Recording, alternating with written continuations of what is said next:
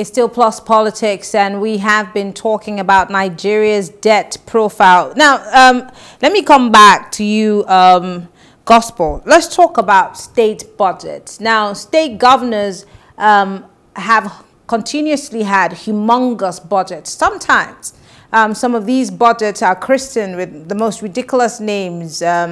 Take, for example, the government of Cross River. They have the most interesting names for their budget.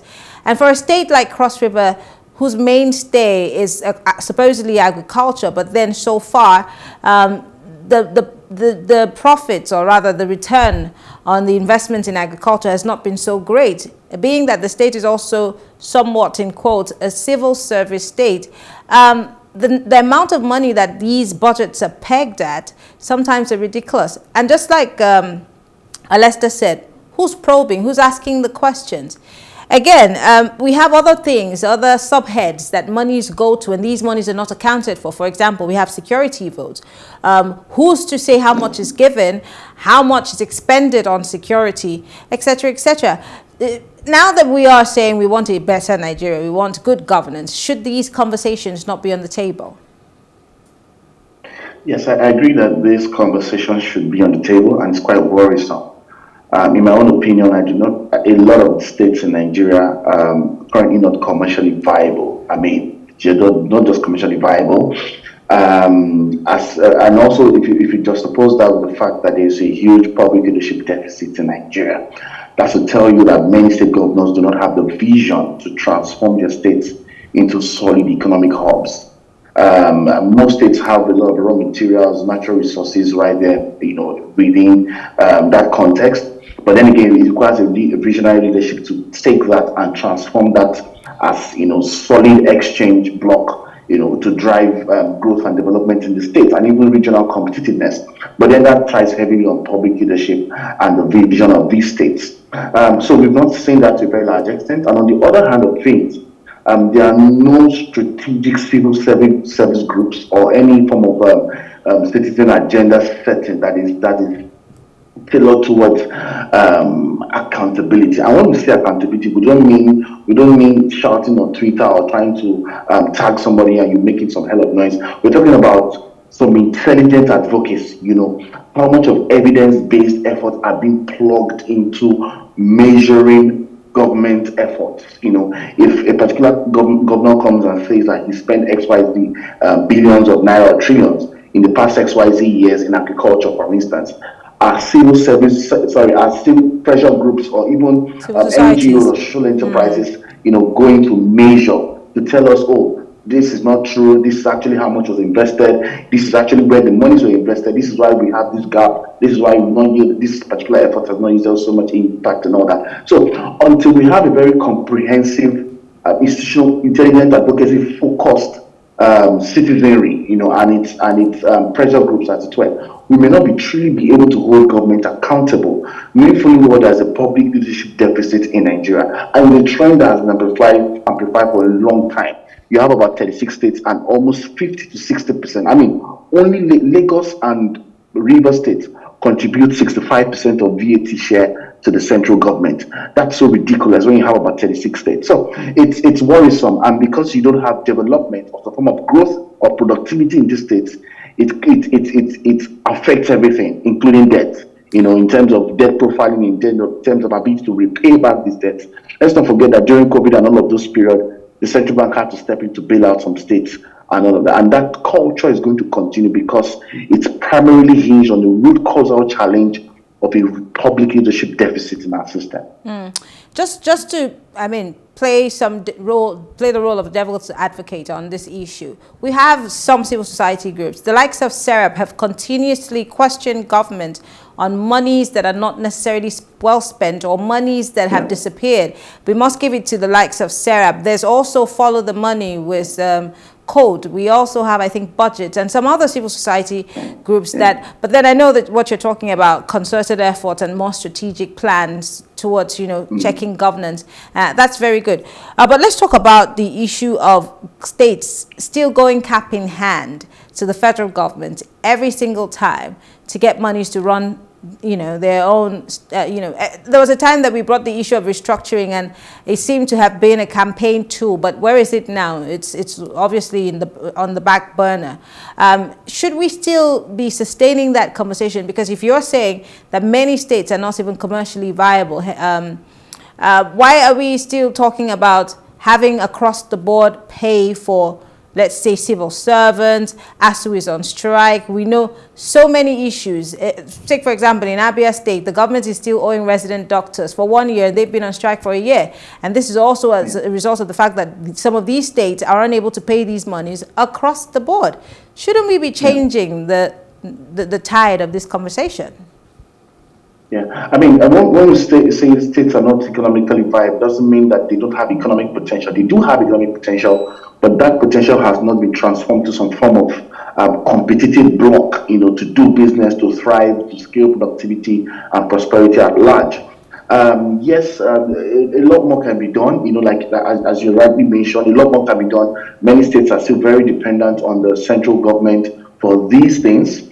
And then again, the restructuring conversations on the table. Should that conversation continue? Yes.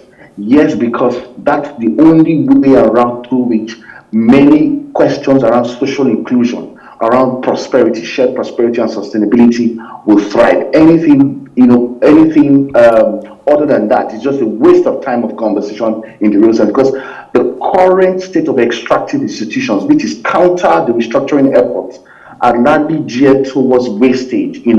Extractive institution economics would always fund waste in a bid to sort of secure, monies and control and power, towards a critical minority, and that's what's happening right now. In fact, the idea of funding or centralizing VAT at the federal level is also some form of, it still patterns after extractive institutions. All right. So until we begin to think about restructuring, constitutional reviews and all of these things, we may not be able to really put responsibility in the hands of state government. And until responsibility gets into the hands of state government, in many cases, we will not be able to hold them accountable or channel the right questions around regional competitiveness or state competitiveness to a very large extent. I believe that 36 states in the other side of things holds huge economic power for us to do more for ourselves as a state and as a nation.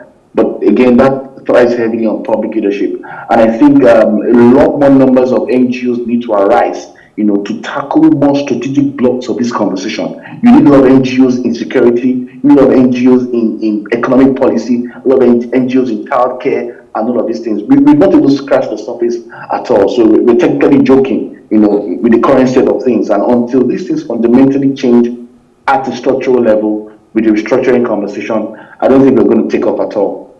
Alesta, how do we make sure that the issue of restructuring, the conversation, does not become very politicized? Because, like I said, it seems like the issue of restructuring comes up when we're trying to run for elections, and then it's like a slogan of sorts or something that we use to try to get the people to come out and vote. And right after that, it's shelved.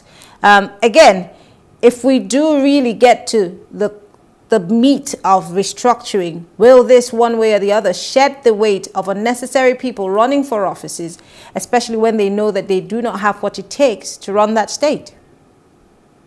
Well, I'm not a proponent of restructuring noise. Just like you said, restructuring, if you ask 10 people talking about restructuring, they will tell you 10 different things that restructuring means to them. So until I get a clear understanding of what aspect of resource we're talking about, what people always talk is resource control, and that lies heavily on maybe states within the South who thinks that the oil resources that they think is the mainstay of Nigerian economy should be in their control. When you talk about restructuring, that's what everyone talks about. But of course, even within the South that talks about restructuring, you discover that a few other states who are not endowed with those resources will also have a different perspective of what restructuring means. So I am not caught out in that trap. But I will really address or link to what my colleague had just said about states. States run as emperors in this country. The state governors are more powerful than the president of this country within their domain. So they run on a free will with respect to accountability, with respect to public morality, with respect to governance and governance structure. You discover that state governors are, like I call emperors. The main checks and balances within the state, which is the legislature and the judiciary. How many states have effective legislature? Now, if you don't have an effective legislature, how can civil society thrive? Because the legislature is the biggest civil society check on the executive. And if you discover that what happened at the federal level, it doesn't happen at the state level. Sometimes we focus our attention, and that's also why you will disagree with me. I'm always calling the media to account for some of these lapses, because they will ever focus on what happens with the federal government and leave the states. And the states are the ones that are running, that run the show. You know, per se, they run the show, the domestic show. But we are blaming the federal government for the price of garri, the price of tomato, the price of yam. We blame the federal government. Remember, the states are the ones that run it. Now, the state has no effective judiciary. The chief judge of the state is in the pocket of the governor. A governor can wake up and shut down courts in Nigeria. It has happened severally. The governor can wake up and remove a chief judge, and nothing will happen. The governor can wake up and shut House of Assembly. Everybody has to contest election to be a member of the House of Assembly. Is the governor crony, and that is why the governors make sure that they win all the seats in the House of Assembly. I'm not even talking about local government, which is supposed to be a strong arm of the entire federation. For the discussion, that one no longer exists, because the governors now run the local government as they deem fit. So, at the point where the governors are not accountable, and they are not, apart from maybe few states, maybe states like Lagos, that people still have an eye because of the cosmopolitan nature, that people still have an eye and can still, which other states can boast of and affect deliberation? A governor will submit a budget to the state assembly on Monday, and by Wednesday the budget is passed and it signs, and he implements the budget. It doesn't go back to tell them how it is implemented, so long as everybody says. And then within the states, the opinion molders, the opinion and critical opinion, let's even leave the civil society now. I'm talking about the opinion molders. Where are they? They are all in the pockets of the governors.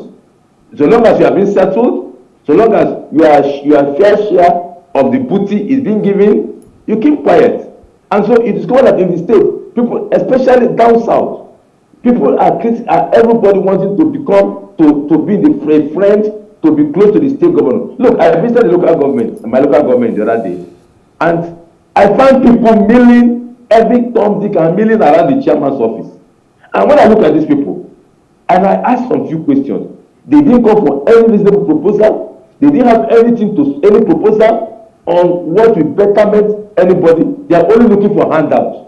And of course, what the local government chairman will do, he will just give handouts, and people will just smile, clap for him, and say, this is a good man, this is a good woman. And so the citizenry, the quote of citizenry is suspect.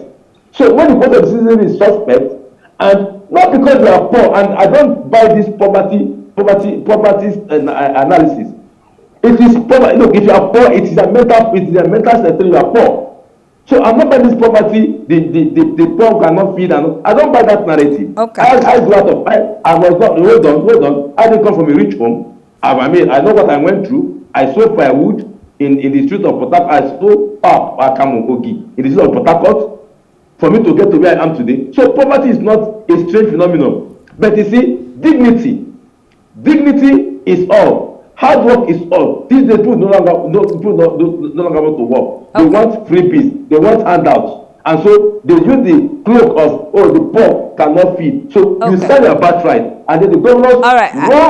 I want to come back. I want to come back to all right. All kinds of policies and all kinds I don't of want us to, development. yeah, I don't want us to veer off. I want to come back to my question, because I think you did not like the idea of restructuring. But if we all stuck to the economic viability of states, every single state in this country has one mineral resources or the other. If we all decide that we look within and see how viable we are, I asked a simple question: will that reduce the number of funny people running for office? No, it will not. As a matter of fact, if there is critical thinking, like you said, if there is critical thinking about exploration, about production in each state, not even leave mineral. California does not have mineral resources. California is not Texas. California is not what do you call it? It's not one of the states in the U.S. that has mineral resources, that has oil. But California is a tech-based state, and is the I wouldn't say the fifth, but it's one of the top 10 largest economy of the world. Now, I remember when Dr. Bonner Ono was running for governor of old Abia State. He talked about tech hub, because this is a man I met in University of Port Harcourt. He's a professor, he's a son, professor of engineering, and he talked about tech hub in Abia when he was running for office in 1991. I remember vividly, because he taught me one of the GS course, and it was about technology. These are people that has it. But when he became governor of Abia, how did he translate it? Although his time was short, he spent just 22 months as governor of Abia. How did he translate it? Now, today, we do not want to hear the truth about Lagos. Do we see how Lagos is progressing? Do we see how Bar Beach was tamed? I'm not campaigning. But you see, these are critical thinking of what people can go to do in government and sustain over a period of time. Now, states like Ekiti, with all the intellectual warehouse of Nigeria, in terms of the number of intellectual professors that are developed in that state. Sincerely speaking, that state has no business with poverty, but that's one of the poorest states. That's one of the states with the least IGR in fact in the country. Okay. States like Osun, states like Osun that should be sitting pretty heavy on agricultural production and smaller minerals. Now, the argument will be the federal government is holding to that, but nothing stops you from seeking license from the federal government to invest and exploit mineral resources. Nothing stops you from doing that. So there are excuses for failure, but these excuses, the press and we, the analysts, help to reinforce them. But as far as I'm concerned, these are lame excuses that make people to see free money in what comes from the federation account and VAT, and there's no accountability, no measurement criteria for the states. All right, thank you, Lester. Willy-nilly, and then they run Thank you, Lester. Thank you. Gospel, let me come back to you as we round up this conversation. $3.65 billion Abacha loot was recovered by our federal government in 24 years. Now, most of those payments came under the Buhari administration, and we've seen more and more of these monies come in. The question many people have asked is, where did these monies go? At some point, the federal government said they were going to use some of it to complete the, I think, Kaduna highway, if I'm not mistaken, and some other, infrastructural projects. But then we keep continuously borrowing to fund our budgets. So where does the money go? And finally, are you sure that we will ever be able to have this conversation about states looking within and becoming economically viable, being that many countries in the world have moved beyond fossil fuel? Now we're talking greener energy, we're talking alternative sources of energy, we're seeing electric cars, especially in the UK and in Europe. And Nigeria is still here grappling, we're still dealing, for example, in River State with the illegal refineries that are causing some health hazards, gas flaring. Even though there's been a law against it, the federal government and these international oil companies still doing some kickbacks and cutting deals here and there. Will we ever be able to go beyond this and have realistic conversations that will help us play catch up with the rest of the world? Thank you very much, Marianne. One of the biggest worries of our time, especially for developing economies, not just a Nigerian phenomenon only, is the fact that extractive institutions are really thriving hard. And that means that, so take for instance, now outside this Abacha loot conversation, you want to also ask yourself, when subsidy was, taken out and all of those things were moderated in Jonathan's era and Shopee was created, how many persons really benefited from that program? There's so many questions around how public finances are being spent, and people do not know exactly where these monies are spent and who to hold accountable. What projects, what policy drives, what policy initiatives, which sectors, are beneficiaries of these monies and all that. So I think that the core is not just the fact that probably a government institution doesn't want to spend those monies or be open about it. I just think it's a cultural thing to believe that, you know, you owe nobody an explanation around how this money should be spent or where they're being spent. Let's not forget that we're seeing that again replay in one way or the other ahead of these elections. You know, institutions or people who believe that they do not have to attend a presidential or a gubernatorial debate, you know, people like that should not even have any business to do with public office in the first place, because that's a sign to show that they would not be accountable to the people. So these are big, they border heavily on the accountability questions, on transparency questions, on the extractive decision questions of our time. Then also that same narrative and ideology is what has also hampered Nigeria from moving forward into the green energy or the climate and, you know, sustainability conversation of our time. You know, a lot of people, if you look at the construct of the Nigerian oil and gas, it is designed to continue that way. Meaning that one of the major reasons why power has not been fixed today in Nigeria is because a lot of people are making, some minority are making a lot of money from the oil and gas block. You know what I'm trying to. So once Nigerians have access to power, it means that people will buy less fuel.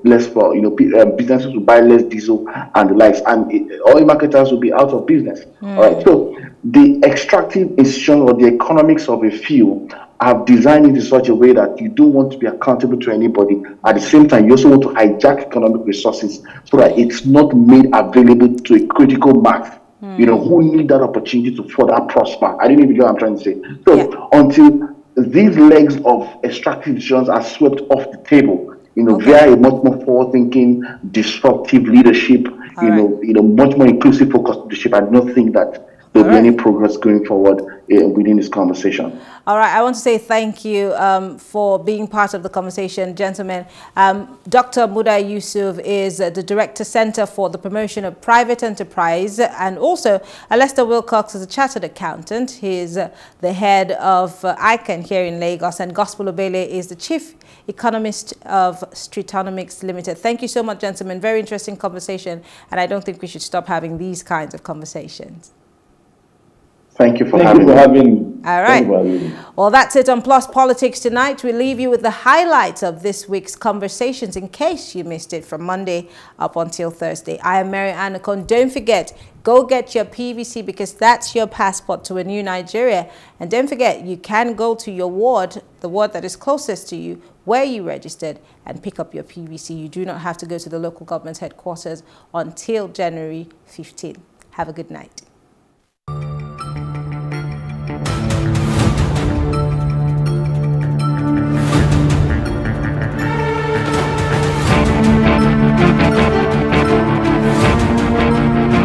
We want to win the election.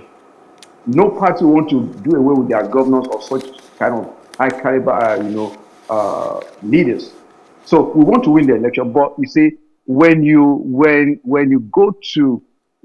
interrogate what is behind this, I think there is much more that behind why they are recalcitrant. The point is this: the G5, I believe, led by Governor Wike, who is also a family member, I will call him because PDP is family, I believe there's something behind it. It's a situation whereby we are trying to even move away from fossil fuel, and Nigeria as a country has not even been able to actualize itself in terms of really being able to maximize the fossil fuel that is found under its soil. Then it becomes a problem. Nigeria has not been able to refine product that can be used locally. Today, when we talk about oil theft in the Niger Delta and some of these issues that are going on, like corruption in this sector, there are ways that we can fight and win this war. But then the followers and the leaders, they have a role to play.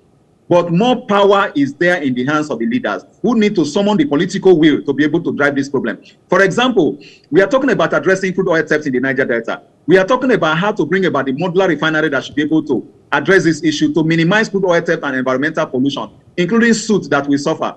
Government is not giving it attention. What does it take for them to drive that process? We have also proposed this presidential artisanal crude oil refining development initiative, which is a way of legalizing artisanal refining after modifying it to be more environmental friendly. Government is also taking steps, but nothing has been done so far to address it. We need to be able to address these issues in a way that when the citizens suggest ways of addressing it, we have experts in the oil and gas industry. We put our heads together to see how we can address our problem. It is only when we can do this that we can look at a holistic and collective solution to the problem. But when we fail to address this problem because our leaders are also not being able to drive the process of addressing the problem, then I think we'll be having the issue that we are having at hand and may not subside. So we need to be able to see how we can work together, synergize, to address the problem that we have in the oil and gas sector. Corruption is one of the things that is driving this process.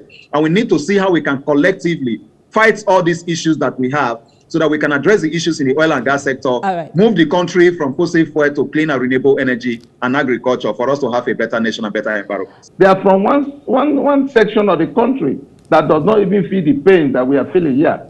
All of them have refineries in neighboring countries. They are the people bringing in these vessels to steal crude oil to these refineries, refine the crude, and sell it at cutthroat prices to Nigeria. They own the refineries around. So they will never allow the refineries in Nigeria to work. They will not allow the people to have electricity because they are the people importing generators into this country. And the people have just become their market. They want to see every person dead. And it is so sad that, you know, they continue to amass wealth, gather this money that they will not even spend. They continue to steal and stockpile money. Some are buried in places they don't even know again. So you are dealing with daylight robbers who know exactly what they are doing. They are not, they are thieves. They know what they are doing. Not that they don't know that the refinery will not be working. No, they don't allow those people their pay salaries so that, you know, peanuts, like I give you my check. You have my check now, and all the bottle, you give me one bottle. What they are giving to those workers is not one bottle, and they take the whole check